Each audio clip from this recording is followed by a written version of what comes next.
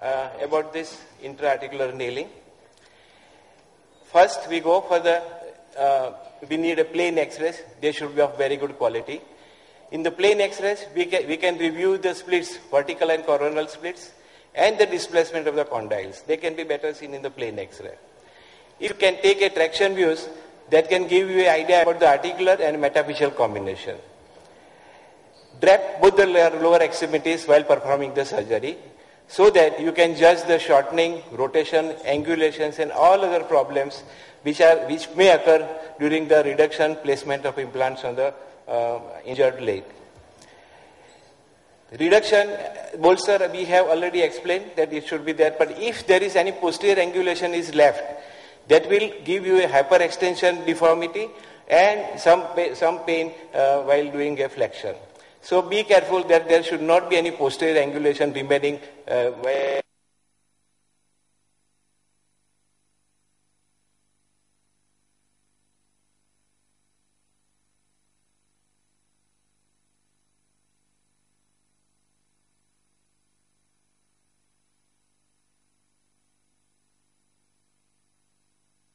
passing an intra-articular nail. You can use a distractor, use a joystick method to reduce the fragments, and if need, the fixation can be augmented by additional circlage wires. Reduction, we have already said that the pointed forceps can be used. Dr. Barua has already said. You also can hold the reduction with the pointed forceps, then interfragmentary leg screws can be applied, but axial alignment can be corrected during surgery by using a polar screws. Avoid trochlear stenosis. This is very important. Don't compromise with the congruity of the these condyles. A malreduction of the condyles can give you a narrow trochlear notch. This will disrupt the patellar tracking. That will end up with the knee pain, inadequate flexion, and ultimately a patellofemoral arthropathy. The width of the notch is equivalent to the width of the thumb of the patient.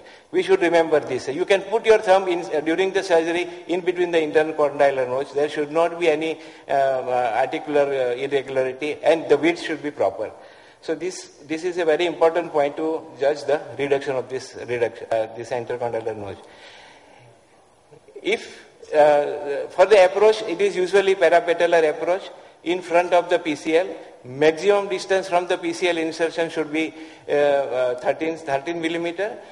If you see the femur, at any time of the life, there is a epiphyseal scar seen. The epiphyseal scar has a apex, and entry point should be there. Usually, when you take this entry, it is usually in the center of the canal in lateral view, and you have to judge the center of the canal in AP view. That line is known as Blumenstedt's line. So this is a very good clue to have a proper entry point. If there is a strong bone, use a short nail. Metaphyseal fractures are better fixed with the short nail. You don't need a long nails for that. The periprosthetic fractures, in presence of the good quality bone, also you can use a short nail. The long nails are required in osteoporotic fractures. If there are segmental fractures, including metaphyseal fractures, you can use a long bone. Diaphyseal fractures with ipsilateral fractures of the neck, femur, trochanter, or metaphyseal fractures, you can use 2 implants for 2 fractures. The nail should be inserted usually manually. There should be a very gentle hammering. If possible, do not trim. Bury the nail deep to the cartilage. The risk to the trimmings are, if there is an eccentric trimming, that can cause a cortical bone necrosis, fatigue fracture, fat embolization, debris and synovitis which has come into the joint may cause you synovitis and effusion. It is safe to irrigate the joint at the end of surgery and put a drain for 24 hours. Distal locking should be done first, so you can correct the reduction by traction. A radiolucent drive is preferred. Do not hammer the K. Usually we people use a K wire to point out the hole, and you hammer on that. That will give you a micro fractures around the hole, and that may end up with the loosening of the screws later on. So allow correction of the length with the traction and prevent the intra-articular protrusion of the nail by fixing it first. We have different options for the distal locking, either at least minimum 2 screws distally, that can be a 4.5 or 6.5, or we can have a spiral blade plate and 1 screw. Spiral blade can have a better hold in the distal osteoporotic bone as it covers the more surface area of the cancellous bone. End cap is absolutely important in case of this intra-articular nail, because it gives a additional support to the distal screw, and so it gives little bit more rigid fixation in the distal fixation. Avoid injury to the PCL and the cartilage. It may end up with a chronic synovitis. It can cause you a long-lasting effusion and a fixed flexion deformity and persistent knee pain.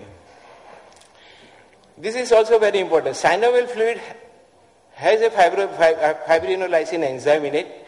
So whenever you get a hemarthrosis, even if you tap after 15 days, you will get a frank blood. That means that enzyme does not allow the blood to clot. Now, if that synovial fluid percolates into the proximally along the nail, then it may not allow the clot formation very fast. This may end up with a delayed union or sometimes a non-union. Nail is not always safe. Unstable configuration may cause a non-union and breakage of the nail. Avoid retrograde nailing in some of the cases like open physis injury, very short distal fragment which cannot accommodate 2 locking screws, and cases of knee contractures. Be alert for some of the things. Fracture with posterior angulation more than 30 degree, do angiography to rule out the injury to the vessels posteriorly. Fixation with the anterior angulation leaves you permanent weakness at the knee. The quadriceps will become weak. And avoid long distance locking screws, as hypertrophic ossification may be formed medially and which may give you persistent knee pain. Early mobilization to avoid the stiffness. This is the most important after using intramedullary nail or even the distal femoral brace. Think about the method of removal of nail if full knee function is not expected. So we have to judge the prognosis of the patient according to the classification of the injury. Do not try to do miracles. Here was a segmental fracture. The surgeon used a short nail, and ultimately it was a stress fracture which occurred, and it was converted in a good union after using a long nail. Friends, one more announcement. We have a very good conference on the foot and ankle course, which is in a collaboration with the US faculty, and that is in Ahmedabad. These brochures are available at the many stores. So kindly try to make it to Ahmedabad. We'll try to be a good host for you. Thank you very much.